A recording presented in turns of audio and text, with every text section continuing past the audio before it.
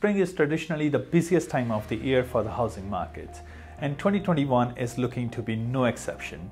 As lockdown restrictions start to ease, record demand and a prolonged shortage of supply is sustaining prices, while consumer and industry confidence continues to grow. This is 𝗘𝗔𝗦𝗧, owner and managing director of Fine & Country Leicestershire, with my April property market report. There is a spring in the step of many this April as the restrictions imposed for lockdown start to loosen. Families and friends can meet, albeit with restrictions.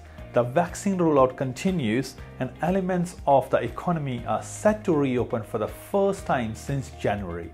Consumer confidence is at its highest level since before lockdown 1 in March 2020, and business activity across the UK private sector is recording its fastest growth since August. Against this backdrop, activity in the housing market continues apace, bolstered by the extension to the stamp duty holiday across both England and Wales and the new 95% mortgage guaranteed scheme. Zoopla report that average buyer demand since the start of 2021 is 13% higher than the average levels across the whole of 2020, with demand in March 34% higher than the same period a year ago. More than 87,600 mortgages were approved in February 2021, over 19% higher year on year. Gross lending was its highest monthly figure since March 2016, nearly 5 years ago. The RICS report the sales rate per surveyor in February was its highest level since May 2016. The sales to stock ratio at its highest in over a decade. While demand levels remain high, new supply to the market remains constrained. Zoopla report total supply in 2021 to date is down 13% versus the 2020 average, although there are tentative signs of improvement. New listings at the start of March were only 5% lower year on year compared to 20% fall in February.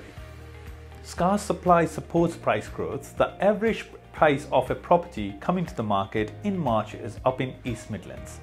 1 in every 9 properties is currently selling for more than its initial asking price, the highest level since August. Price growth in the prime market continues to outperform the market as a whole. Average prices are over 11% higher year on year. The average price of a premium property across all property types, with the exception of semi-detached homes, is now over £1 million.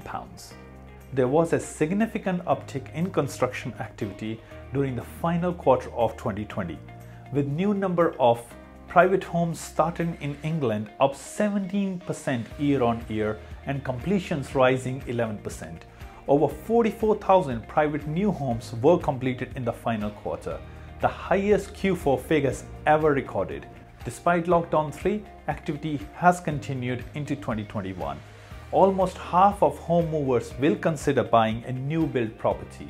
Energy efficiency and the peace of mind afforded by warranty and insurance guarantees are the key considerations. Throughout 2020, around 1 in every 12 sales was a new build property, attracting a price premium of up to 20% over resale properties. We are experiencing great demand for premium luxury properties in the strong seller market. So if you want to maximize the value of your property or currently with another agent without much activity, then please give me a call on 07914 152 318 for an informal chat. Or if you're looking to buy a luxury property, then please contact us to be included on our hot list so you can hear about the properties coming to the market before they hit open market. I will see you next month with my May property market update. Until then, please look after yourself and goodbye.